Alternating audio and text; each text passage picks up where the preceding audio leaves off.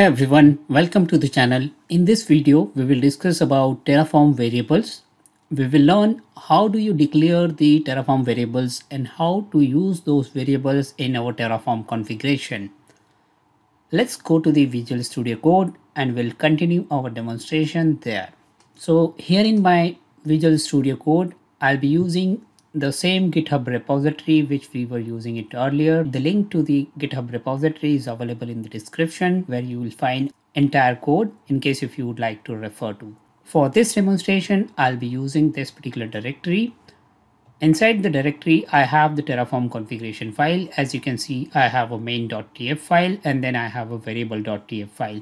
Though you can declare the variables in any of the Terraform configuration file which has the .tf extension, but it is always recommended that you should always declare your variables in the variables.tf file to manage your variables centrally in a single place rather than declaring the variable here and there. So this is just for the management perspective. It is recommended that you should. Let's look at how the variable declaration syntax looks like in Terraform. I'll open the variable.tf file where I have defined the syntax to declare any of the variable. So you need to have a variable keyword, as you can see here, followed by the instance or the name of your variable in double quotes, and after that you need to have opening curly braces which defines the boundary or the body of your variable, and then you have these attributes which you can attach to your variable. The very first attribute which we have is the type attribute, where you define the data type of your attribute such as string, number, object, or any other data type which are available in the Terraform. We'll learn about the data types in our upcoming video, but let's say that I would like to declare a variable which could have a type as in a string, so I can define the type as the string. Next, you will define the description of your variable, what the variable is supposed to do and what would be the purpose of that particular variable which you may want to use in your Terraform configuration. So it's always going to be a descriptive text description for which defines your variable. Next, you have the default value property in case if your variable, in case if you would like to specify or set some default values to your variable, you can use this default attribute with your variable property, with your variable configuration.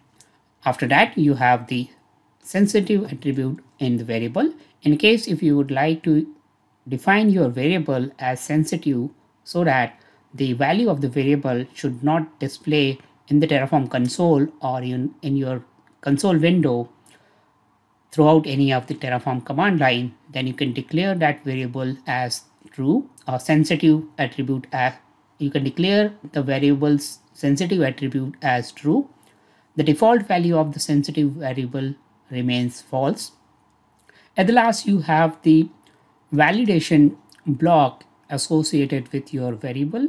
In case if you would like to have a variable with any condition or any validations, just to let you know that these are the 5 attributes which are available to declare or to specify any of the variable, but all of these are optional.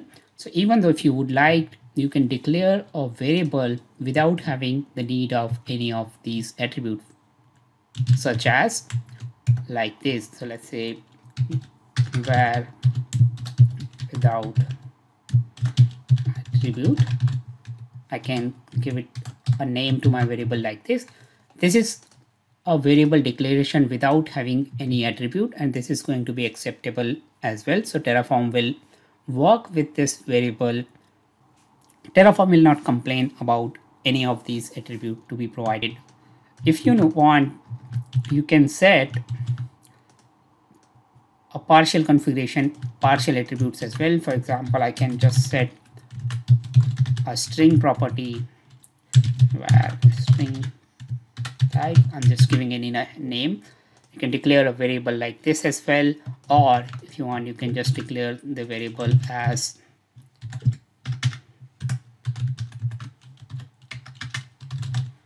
where I'm just setting a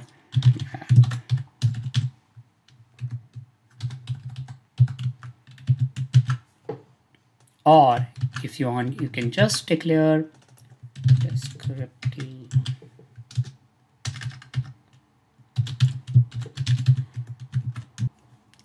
So Terraform will work with any of these configuration without having any problem.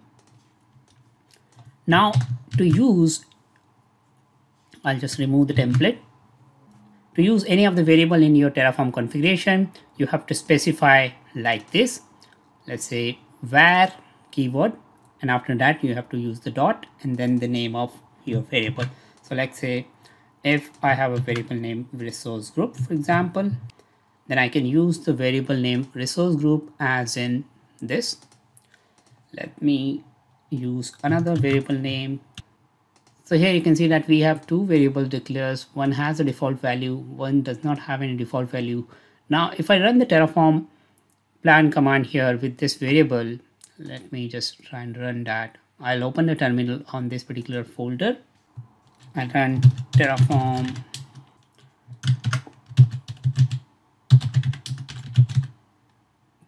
plan.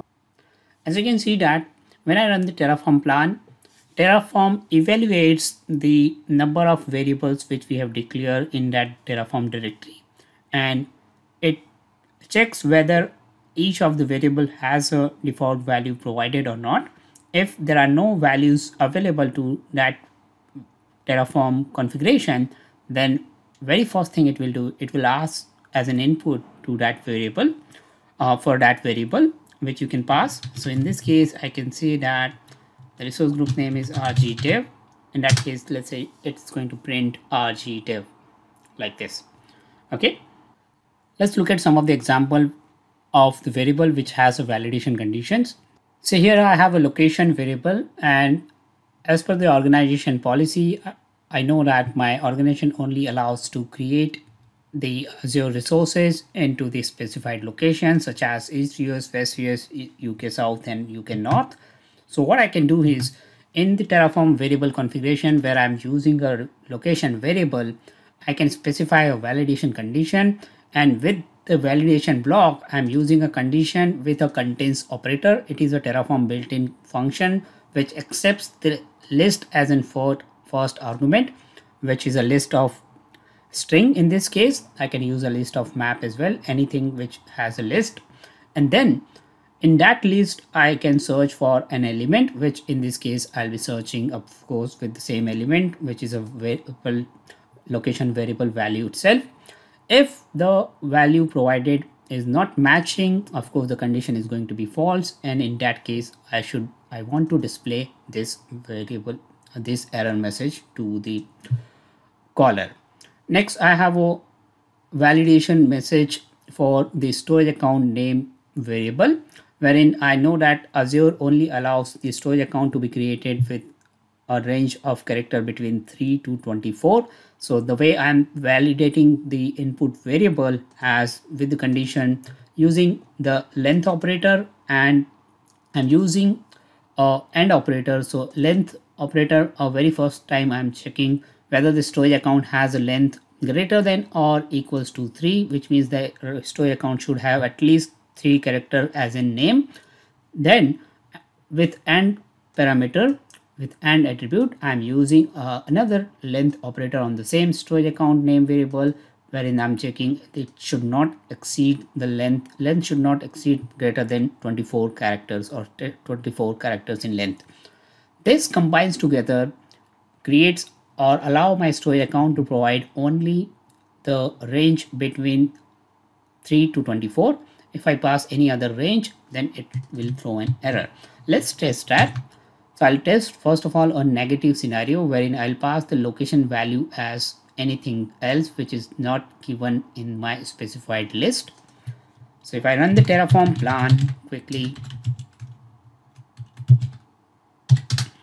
it will ask to provide the name of the location. As we do not have the default value for this demonstration, so I'll be using none as the location value, which I know that it is not available in this list.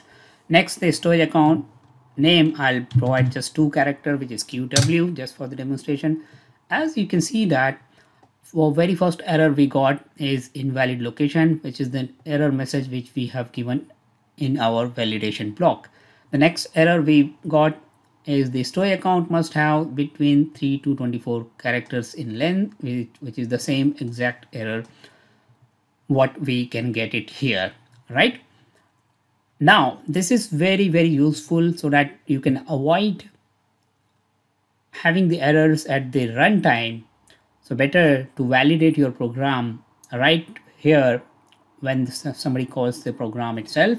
So rather than going to the cloud environment directly, you are basically validating your inputs right here at the Terraform level. So instead of going to the cloud APIs and validated by your cloud environment, you are just basically checking at the Terraform level. So this is really important to have validations in place. So the use of validation is really important concept with Terraform. With this, your code is not navigating to the cloud APIs or the cloud environment APIs. It's all these validations are being performed at the Terraform level or at the Terraform provider level itself. And that way you are saving the efficiency of your cloud configurations. So it is really helpful and to use the validation as and when it is requires. Other takeaway we have with this demonstration is that though Terraform allows you to create the variable name without specifying any attributes, but it is always best practice to specify at least the type of variable, which will give your developers to some idea that what this variable is supposed to do, what type of value this variable should allow, and you should have a validation as well, because the data type validation it will have. Next, you should always have as a best practice, you should always define the description of the variable, and then if requires, if mandatory, then you can have a default value of your variable as well. So these are the three properties you should always use while defining the variables. I hope it makes sense and you found some useful information out of this demonstration. If it is, please give it a thumbs up and don't forget to subscribe to the channel if you haven't already. Thanks for watching it. See you in the next video.